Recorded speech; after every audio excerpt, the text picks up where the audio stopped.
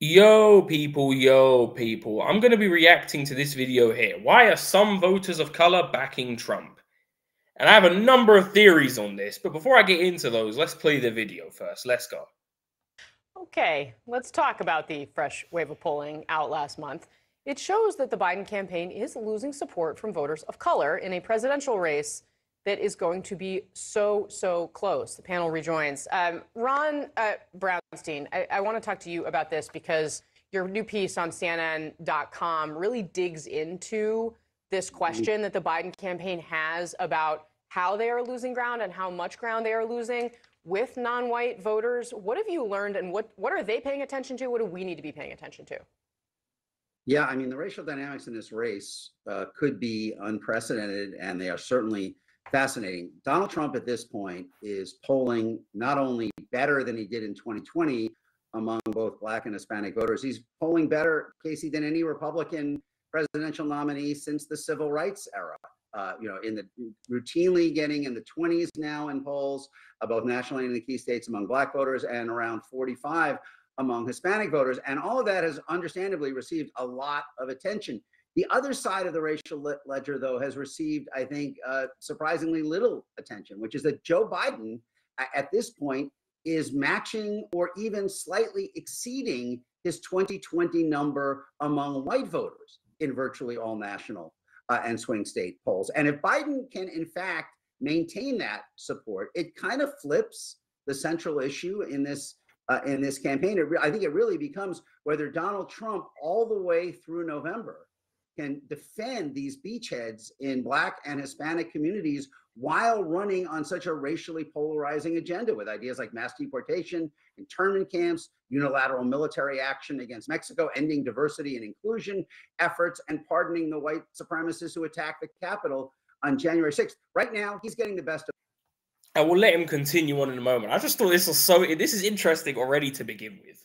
So, he just said that, Joe Biden is gaining amongst white voters, but yet Trump is gaining amongst Black voters. But then at the same time, it says that it's the racial rhetoric of Donald Trump. What? So Donald Trump is engaging in this I think he said racially divisive rhetoric. I think that's what he said. Something like that.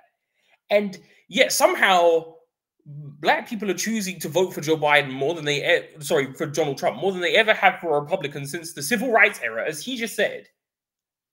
And the white voters are choosing apparently to vote for Joe Biden more than they were before. So isn't that interesting, right? So Donald Trump is this racially divisive guy, right? And yet somehow, him and his pardoning of white supremacists, apparently, which we'll get to in a moment. This somehow, some way, right, in spite of his racially divisive rhetoric, somehow, some way, Black people are choosing to vote for him as a Republican nominee more than they ever have for another Republican nominee since the civil rights era. How exactly did that happen? Does somebody want to explain that one to me? I always find this stuff funny, right? Why is there never, I've been doing this series, MSM Lols. This is episode 23. Why does nobody ever talk about Joe Biden? Why is it always about Trump all the time with Trump? All the time, it's always go off getting Trump for something. CNN will do themselves a real service, and I mean this with sincerity. They do themselves a real service if they actually just tried a bit better. If they did a better job of being neutral, like I think they are supposed to be. What's neutral about this? This guy is bashing Donald Trump, and he's not even making sense while he's doing it. They're pulling up polls saying that Donald Trump is up among Hispanic voters. I think that's what the poll said.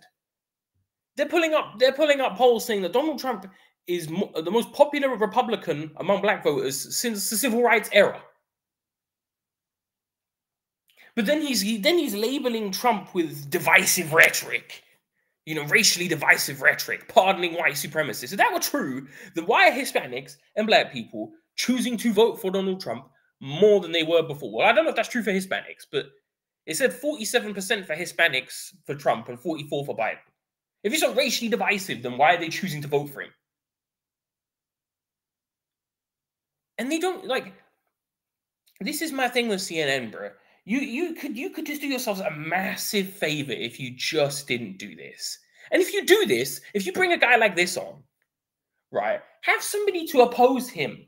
I don't even necessarily mind you bringing somebody like him on, but have somebody competent to oppose what he's saying, to actually make some arguments against him. Because it's not fair that I keep seeing this all the time now when I react to CNN or MSNBC. I keep seeing this stuff where these guys come on, these people come on and they just say things about Trump. He's racially divisive. He's an he's an insurrectionist, racist, blah, blah, blah, so on and so forth. And then they never bring anybody on to actually ever defend Trump ever. And this is one of my theories. One of the theories as to why not just black voters, but voters in general don't like Donald Trump. It's because of stuff like this. They turn on the news, CNN, which is supposed to be neutral. They turn on the news, and then they just hear the news, the supposedly neutral news, which honestly I disagree with, but yeah. And they hear Trump is racist, Trump is sexist, he pardoned white supremacists, this, that, and the third, his racial rhetoric. They hear this. And the problem is that with a lot of people is that, and it's a shame, I really want people to start engaging their brains a little bit more when it comes to this stuff.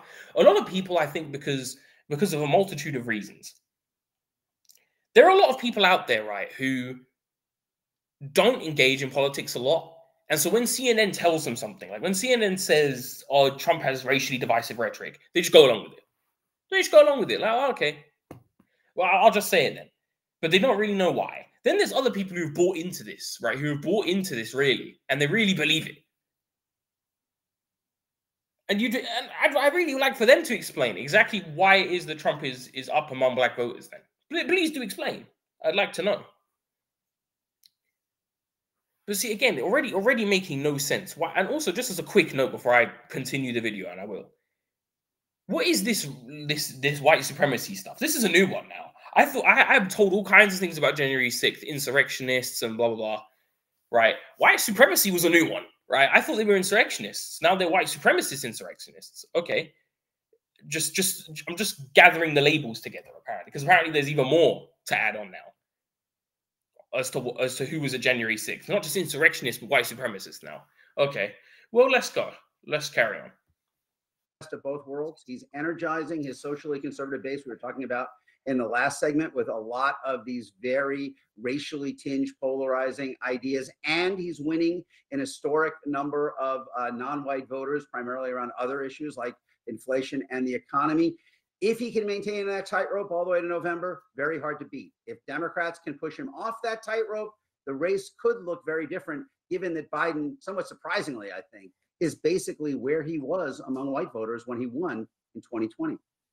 Interesting. Ron, for people who, I mean, you pointed out all of the ways and places, or many of them, why some people might kind of scratch their heads about why these voters might be willing to back Trump. And I do think there's certainly some frustration when I talk to people in these communities who get lumped together as people of color. I mean, Hispanic communities, there's all kinds of different groups of people across the country. Obviously, black communities have something similar, then you lump those people together, right? We don't want to do that.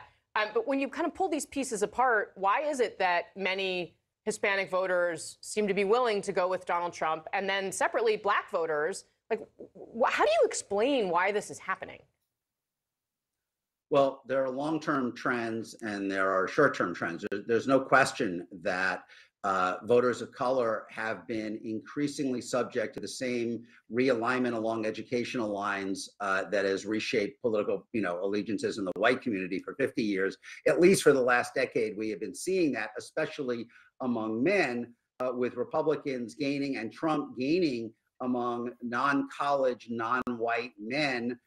Obviously not to the same degree that they do among non-college white men, but kind of along the same trajectory. But I think the proximate cause of what we are talking about is inflation and the sense among many voters living at or around the median income or below the median income that life is just more of a squeeze than it was from what they remember the early years of the Trump presidency. I mean, one Democratic pollster said to me that the nightmare phrase, that's his phrase, that he hears in focus groups all the time is, I don't like Donald Trump. I don't like what he says. I think he's a racist. But if I'm being honest, I had more money in my pocket at the end of the week when he was president. That is a serious problem for Democrats. But it is also true that there's very little awareness in the states that count in communities of color about the kind of things that I mentioned before, mass deportation, military against Mexico, ending all diversity and inclusion efforts. And the question will be.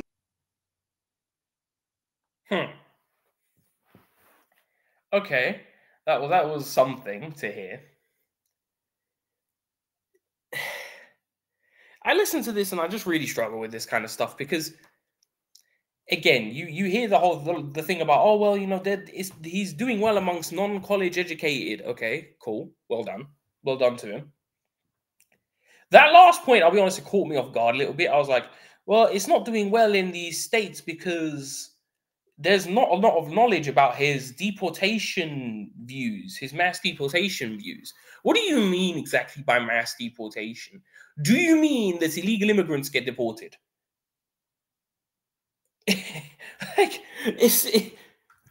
And Democrats wonder why they struggle so much. If this is like, I don't know the numbers, but I have a feeling that Americans are fairly supportive of the idea of illegal immigrants getting deported. Not just because, it's illegal to break into the United States effectively, to enter without permission and stay there without permission. Not only because of that, but because it's unfair to the people who are waiting in line. Imagine for all the people who are waiting in line, it's a lot harder for them now because of the numbers of people that are coming over that are illegal. It makes it a lot harder for those who are applying legally because there's not enough space because of what illegals are taking up.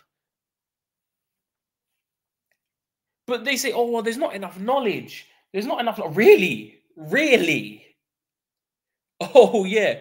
It's, nobody's ever called Trump a racist with racial rhetoric and this, that, and the third. And no one's ever talked about how, of his mass deportation and all this other stuff and his ending of DEI, diversity and equity and inclusion, all this other crap. Oh, yeah. This is hilarious. This is a hilarious take. That it's actually Trump's policies that no one knows. No one knows what Trump thinks. No, Biden is all out in the air. Everybody knows what Joe Biden thinks. Nobody knows what Trump thinks. Right. Okay. Because Trump's not on the news every 5 seconds. Right. It's not like every single word he says at every single rally is precisely dissected by the left so that they can find little tidbits. Because that's how it is for me. When I look at these people, I'm like, they go into Trump and they'll find these little tidbits and they'll go, oh, look, this is proof of his racism, his sexism, his this and his that. Right? You're telling me those people don't exist? Everything Trump says is carefully dissected. Let's not be delusional here. Let's not be delusional by people on the left. This is exactly what they do. Let's be abundantly clear about that. The idea that people just don't know what Trump thinks about mass deportation. I don't know the demographics, right? But this is one thing I found interesting. I don't know the demographics of people who come over the border, but I would guess they're mostly Hispanic, right? The majority race is Hispanic, I guess, or ethnicity, or whatever you call it. And yet he's leading among Hispanic voters, as they put up on screen earlier. Isn't that interesting? So what's the argument for that then? So like I said, I would guess that most of the illegal immigrants coming over the border are Hispanic. Trump might be saying he wants to deport them, which honestly I haven't heard him say, but he might have said it. Right. But yet still, in spite of saying that, Trump is leading amongst Hispanic voters. How is that? Is this man really trying to tell me that that's because they just don't know? They just don't know. The Hispanics, they just don't know it. They don't know what he has to say, really. Really. So the Hispanic people are uninformed. Like, it's incredible. Like, do you not hear how rude this is to Hispanic voters? Does this guy not hear that it's very rude to Hispanic voters to say, well, or to black voters or to whoever it may be, well, the reason why they want to support Trump is because you're effectively saying they're ignorant. Let's be real about this. They're ignorant. They don't know what Trump has said about this and that and that and this. They're not informed. Like, what is this? Isn't this highly racist? Oh, those minorities, they're just not informed enough. That's why they vote for Trump. Isn't that, isn't this highly racist? Highly racist. I don't even think he realizes he's doing this. Because this is the thing with a lot of these people. They don't realize it. They think they're the non-racists. They think they're the non-racists because left people on the left are generally very incoherent. That's just a general consistent trend, if I'm being honest. And so a lot of the times they don't hear this kind of stuff. But this idea that, well, it's just because they don't know. There's not a lot of information. Oh. What do you mean there's not a lot of information? You turn on the TV, you turn CNN on, you got this guy sat there saying that Trump has racially divisive rhetoric and this, that, and the third, and that he pardoned white supremacists. Right? So what do you mean there's not enough information? What are you talking about? I don't get it. Go on Twitter. Like, go on Twitter, go watch CNN, MSNBC. You're telling me there's not enough information about all the things that Trump has apparently done and said. There's more than enough information on what Trump has said. Trust me. Isn't it kind of racist to assume that the only reason is because they don't know? Maybe it's because they know what you're referring to, and either they agree or they think you're mischaracterizing it. Or when you say, "Oh, Trump has racially divisive rhetoric," maybe they listen to Trump and thought, "Nah, I don't think he does actually. Nah, I think you're kind of waffling." Maybe that's why. Maybe they looked at what you said, found out for themselves, and were like, "You know what? Nah, this guy, he's waffling. I'm a good thanks. I'm not listening to him." Maybe, just maybe, that's what happened, as opposed to, it's because they don't know. It's because they don't know. If they knew, they'd agree. They'd agree with us. But it's because they don't know. There isn't enough information. Who believes that? Who believes that, like, Black and Hispanic voters don't have enough access to information? Like, what? Who actually believes this on a serious level? They're just not informed enough to know who to vote for. Like, what? What is this, man? What is this? And then it'll be people on the right that'll be the racist ones. It's us. We're the racist ones, apparently. That's highly racist. Why do they have to agree in monolith with you? In a kind of monolithic group? Why do they have to agree with you? Maybe they listened to what you said and thought, no, disagree, denied. This is also the ironic part before I end this video. He says, he goes and he says, I heard from some guy, I can't remember who it was, that focus groups are telling me that they're saying that, yeah, I think Trump is racist, but I had more money in my pocket now I did under Trump than I do now. And I found that hilarious just because it's like, first of all, how bad your economic policy has to be that people are willing to vote for a racist. Like, imagine being a Black person, right? And you think Trump is racist. And you vote for him anyways, just because Joe Biden's policy is so trash, so garbage, that you vote for Donald Trump, even though you think he's a racist. That's incredible. That's incredible. Then, even worse, I would say to a lot of people, right? If you're saying you think Trump is racist, and at the same time you had more money in your pocket before with Trump than you do with Joe Biden, have you ever considered that maybe Trump isn't a racist? Because if he was a big old racist, you'd have no money.